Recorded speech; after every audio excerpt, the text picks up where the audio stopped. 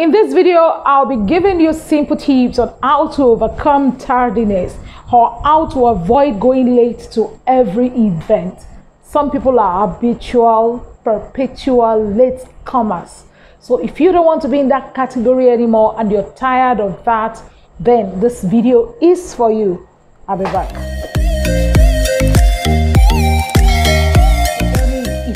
Hi guys, welcome back to my channel, AFROGENIC. It's a pleasure having you. If it's your first time, you're very much welcome. You are the celebrity on this channel. Do well to hit the subscribe button, turn on the notification to all so you won't miss a thing when I upload a new video or come live streaming.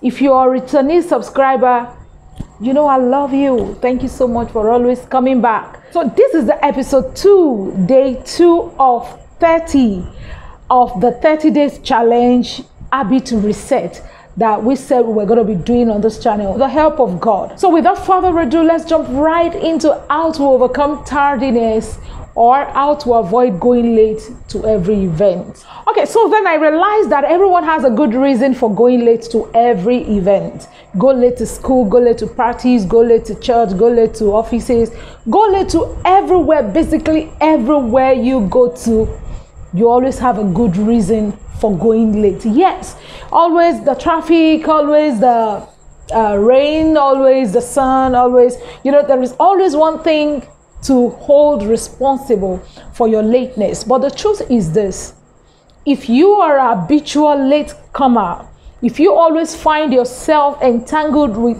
tardiness, and not just that, it has become a serious habit and you're unable to break it, come closer. The first step to breaking it at all is to admit that it is a problem.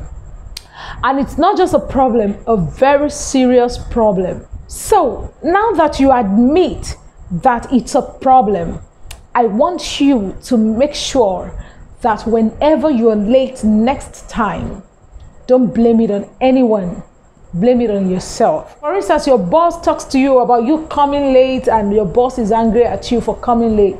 Just stay quiet and accept it that it is your fault. The more you try to defend yourself for coming late, the more stupid you look. I'm sorry to use that word, but that's just what it is. Looking at 7 reasons why most people go late. So if you are able to fix these 7 reasons for tardiness, then it means you can overcome lateness in a matter of days. Within 7 days, actually, you can overcome tardiness. Number 1, go to bed early. We all are victims of this number 1 tip. I am also a victim of it because as a content creator, most times I go to bed late. Most times I don't sleep on time. And when that happens, it affects your morning. So you find yourself going late to work, you find yourself going late to church, you find yourself going late to services, you find yourself going late to practically everywhere. The only way to overcome that is to make sure you go to bed early as 8 p.m., 9 p.m. If you don't sleep at 9 p.m., it might just be difficult for you to get up at 4, 3 or 4. It might just be difficult. In a country like Nigeria, it might be difficult. See yourself going to bed earlier in order to avoid going late to activities. Number 2, be organized.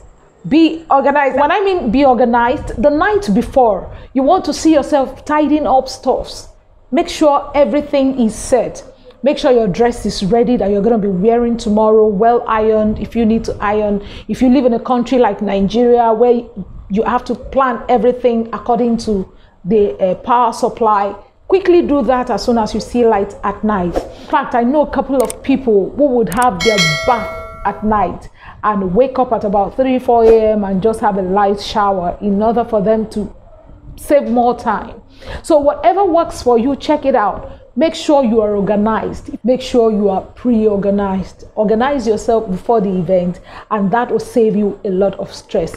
Number 3, give enough time. Give yourself enough time for preparation. When I mean give enough time for preparation, what I'm simply saying is, you know how long it's going to take you to get dressed. You know how long it's going to take for ladies to do the makeup. You know how long it's going to take you to have all of your facials done. You know how long it's going to take you to dress yourself up. So you want to include that in your plan. Include that time in your plan. If it's gonna take you 30 minutes to get dressed, if it's gonna take you 1 hour, including your facials, to get dressed, you want to include that in the timing. And trust me, ladies are always on this table. A lot of ladies are on this table of tardiness, a lot of ladies. So whatever it is that takes more of your time, you want to see yourself creating time for that thing so you can quickly fix it and hit the road. Number 4, set your alarm backward. Set your alarm backward. Now, if you're supposed to wake up at 5 a.m. because you have an event to attend the next morning, you want to see yourself setting your alarm to 4 a.m., having 1 hour extra to do stuff that you need to do. And I hope this is making sense. Number 5, I can't overemphasize this one. Give enough room for traffic. Give enough room for traffic. In a country like Nigeria, you can't predict traffic. You just can't predict traffic. Even there are times when you leave your house way earlier, like 2-3 hours before the event, you still find yourself going late. So all that you want to do at this time is Google Map is your best friend. If you live in a traffic zone like Lagos especially, learn to use the Google Map, because Google Map is going to show you easy way around. Google Map is going to show you where to go through, and Google Map is your friend if you live in a country like Nigeria, Lagos especially. So if you live anywhere else, you really want to see yourself navigating, looking for the fastest ways to get to where you're going. Always look for ways to cut the slow traffic. All right, like in Nigeria, we have alternative, even though the alternative is a dangerous one. It's with about 80% risk, where you have to take the motorcycle, and we have a whole lot of funny cyclists around here. So you really want to be careful if you're going to be going by motorcycle. But if not, plan your time. You have to wake up way earlier than usual to have enough time for slow traffic. Number 6, stop trying to squeeze in more programs into your already tight schedule. I don't know how to say that. Some of us want to have so many things done at a very short space of time. You are going to overwork yourself. In fact, I'll advise that you reduce your workload. You can achieve everything in a day. You have just 24 hours. So you have to plan your 24 hours in order to be able to meet those things that you can achieve within 24 hours. Don't try to pack activities that should be achieved in 48 hours into 24 hours. It won't be possible. You end up overworking yourself, and at the end of the day, you wouldn't be meeting up on some delivery. You're going to be coming late. There is no how you want to do it. You're going to be doing a lot of things late, because imagine you have overworked yourself in the office. You definitely get home tired. You sleep extra time.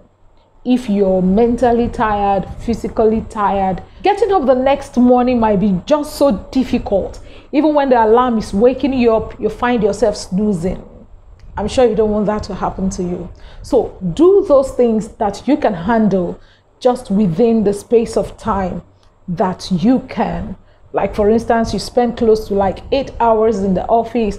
If you spend 8 hours or less in the office, make sure you are able to achieve only those things that 8 hours can cover. Don't try to achieve 24 hours in 8 hours. I hope I'm making sense. Number 7, which is the last one here. Imagine yourself as the host. Play the host at least for once. Imagine you are the one hosting the program. You don't want to see yourself going late to a program. You are the host. So if the call time is 7 a.m., as the host, you want to see yourself getting there like 6 a.m. or 6:30. You have to program your mind to the fact that, okay, I'm the one in charge of this program and I cannot mess up. I can't afford to mess up. Before you know what's happening, you become conscious of you going early to programs. You are conscious of it. It's no longer something that you struggle to do because you want to see yourself hosting the program all the time. You want to see yourself hosting the program all the time. And like I always say, it's not possible for you to do anything without God helping. I understand the human aspect of you has to be fixed.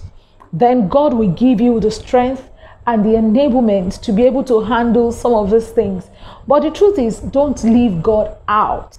It's not possible to leave God out whenever you're trying to change a habit or trying to work on a bad habit. So always remember, God is there to help you. God will always be there to wake you up at that time when you really need to get up. I don't know how else to say it, but I want to believe you understand what I am saying. So you pray, call on God to help you with that habit of yours that is making you go late to every event, to every program. And I know God in His infinite mercy is going to show up for you.